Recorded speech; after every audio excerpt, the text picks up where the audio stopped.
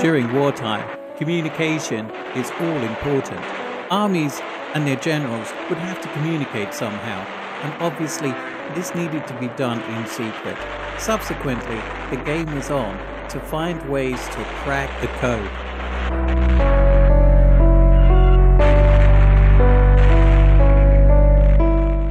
The British had a computer called Colossus. This was a big machine. Its input was a continuous loop of paper tape with punched holes in. This huge machine was programmed using switches and plug panels. Colossus used fermionic valves, since this age was before the age of transistors. Colossus was designed by Tommy Flowers to solve a problem posed by mathematician Max Newman at the Government Code and Cipher School at Bletchley Park, and is considered to be a first-generation computer. The Nazis had their own code machines, Lorenz, which was used by the German High Command, and the Enigma, which was used by troops out in the field.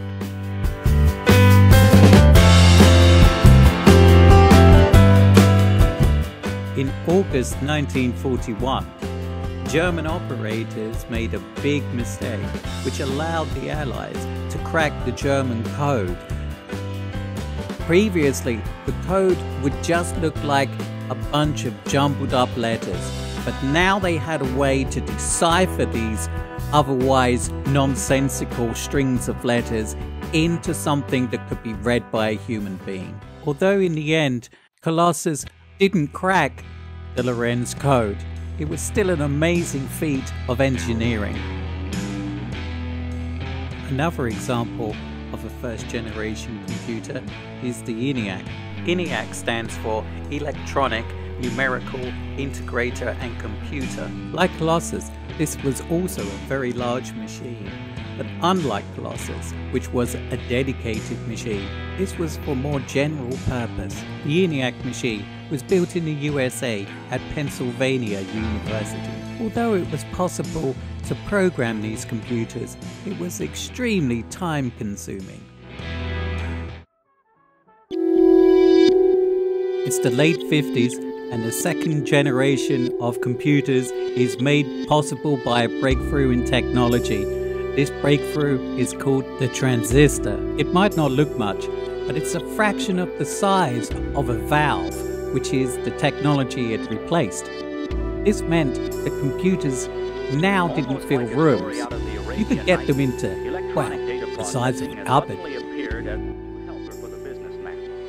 A machine with many of the characteristics of the human mind. As early as the 1950s, people speculated that computers would be able to think for themselves. Alan Turing, a British mathematician and computer scientist, came up with the idea of the Turing test.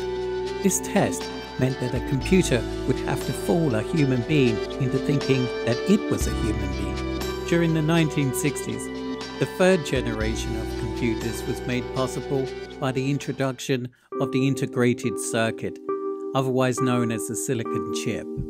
These new computers were smaller, more cost-effective. They had keyboards, and they even had floppy disk drives, making data truly portable for the first time.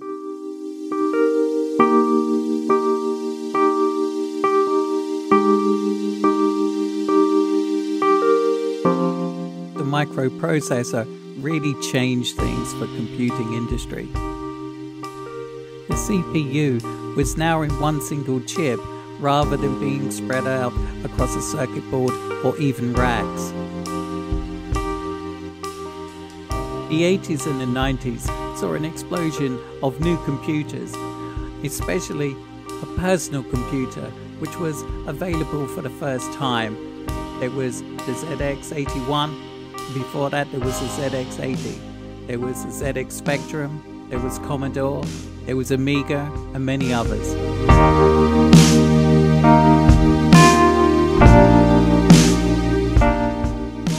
Before long, Tim Berners-Lee, while at CERN, devised the idea of what we now call the Internet. By now, computers are involved in everything that we do, from sending email to doing our shopping or making big business deals.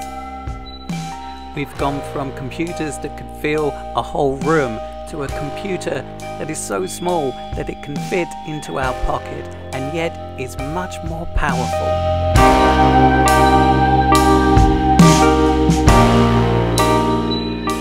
I really hope you've enjoyed this video.